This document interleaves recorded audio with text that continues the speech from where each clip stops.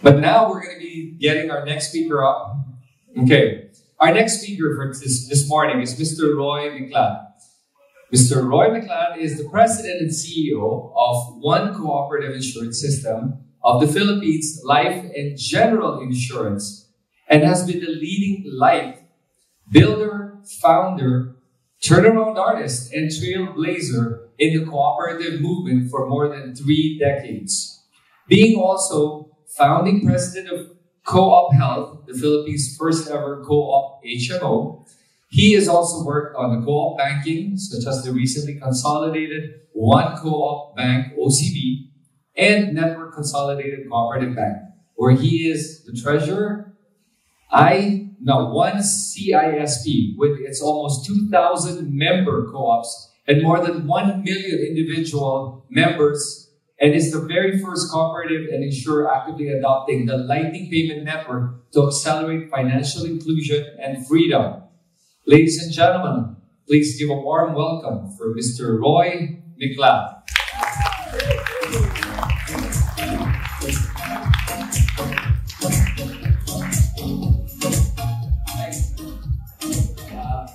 Thank you, guys. Thank you, Chris.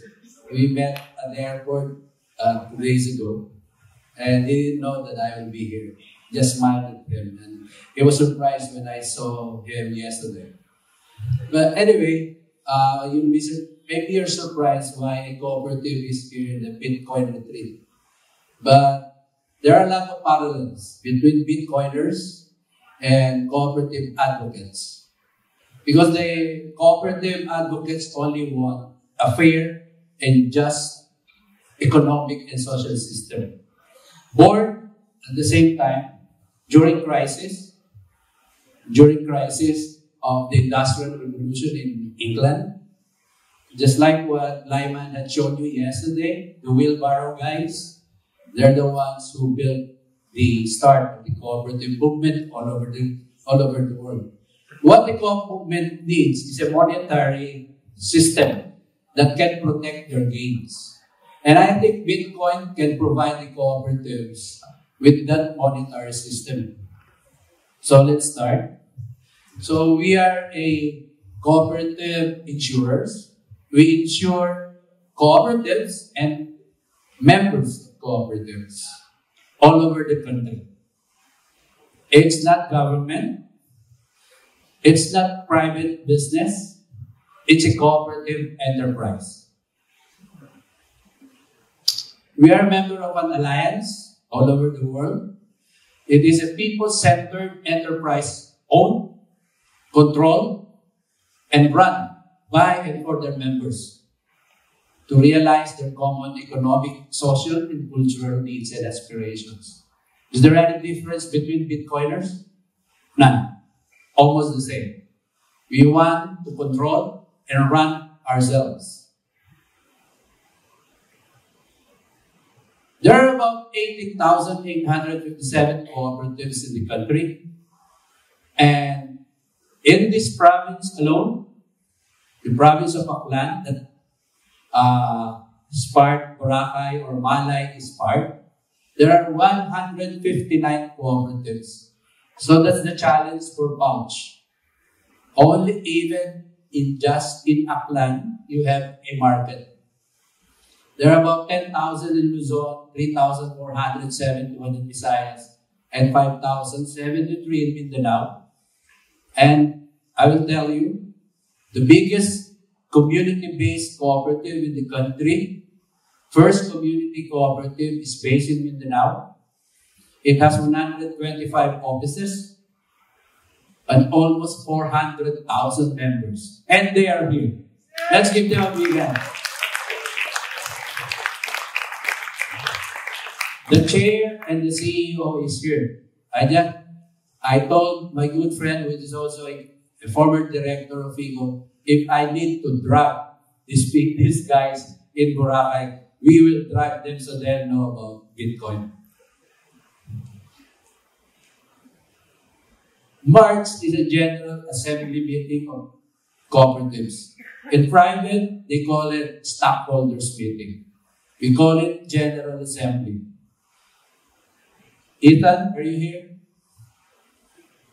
These are your potential users.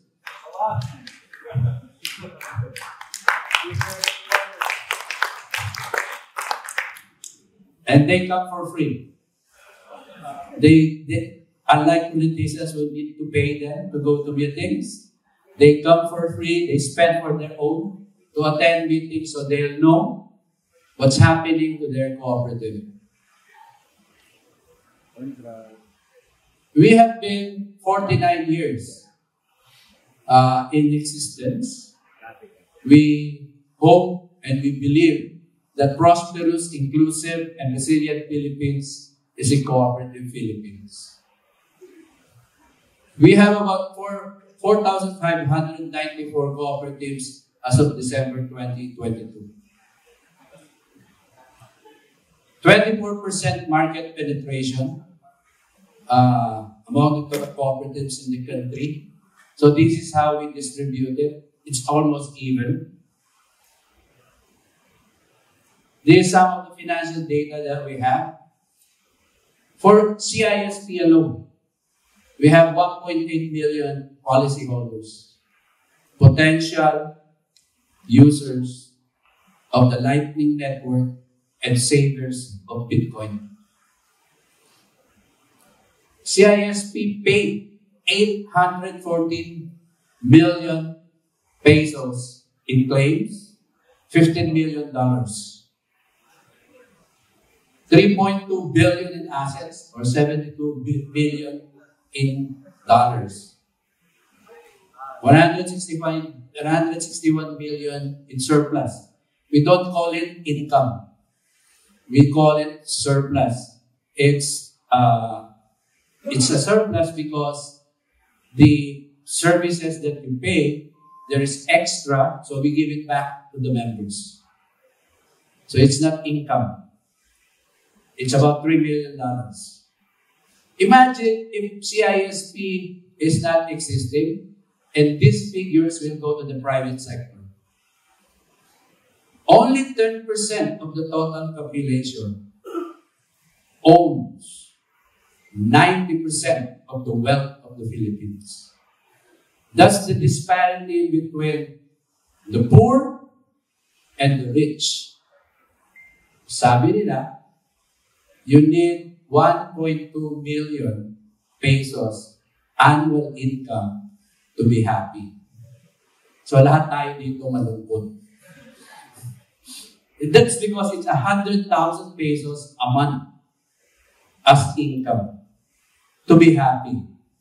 Of course, being happy is relative. Just with my wife, I am the happiest.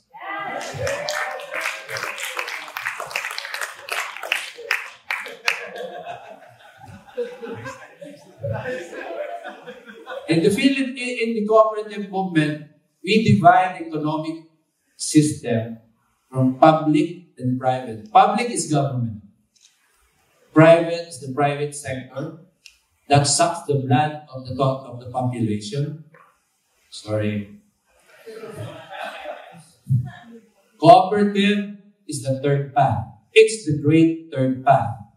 Why? Because it aims to have a fair and just economic system. It doesn't profit.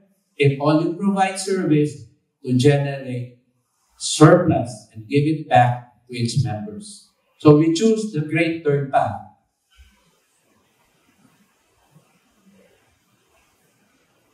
Now there is a capitalist among you guys. Doesn't want to move. Okay. What is the benefits of the third path? There's the last presenter presented the innate problems of the private or the capitalist mode in a free market. But for the third path, access to capital, customers' guidance, cooperatives provide easier access to this stream. Why? Because members contribute, so you have the capital. Members uses the service, so you have the customers.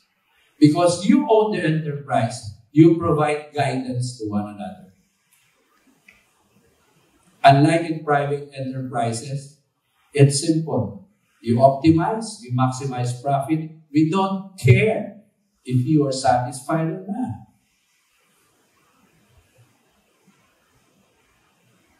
So right now, this book thing is coined by the military. Now it's being used by business. So for entrepreneurs and small businesses, cooperatives offer the great third path because cooperatives bring mutual interest together with shared investments, risk and benefit, offering a more competitive, stable, and community-centric alternative to private ventures. You can just imagine First Community Cooperative with almost 400,000 members. These are your customers. Simple. They are there. Provide them services. So we choose the great third path. It's a question of how could Bitcoin put co-ops at the front of the digital revolution? They were born 200 years apart. But they were able to meet on this decade. So, how could Bitcoin help the cooperatives? They were born in crisis, and they exist to serve their members or the Bitcoin holders. That's the cooperative. This is Bitcoin. It will fuel the cooperatives should they meet and work together. Once the ISP activates the Philippines' first cooperative that adopted the Lightning Network. We have been using it. Just like today, we pay something from the iron grid here. So, it's the first among cooperatives.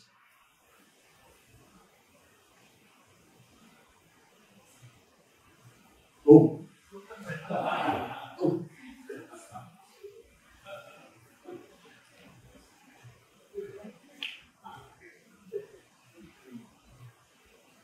This is the next generation. Ethan, pay. Bitcoin. Cooperative banks is the next settlement banks. So, all text here, let's take up the cooperative banks and makes the grassroots benefit from Bitcoins and let the cooperative flourish to have the great third path. Thank you, guys.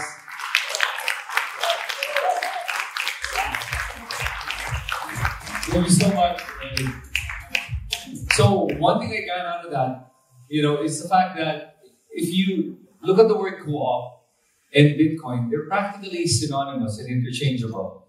Everything you said is exactly what Bitcoin is that it's owned by the people, for the benefit of the people. And that's what I loved about that talk. And wow, it'll change a lot of lives, especially in the Philippines.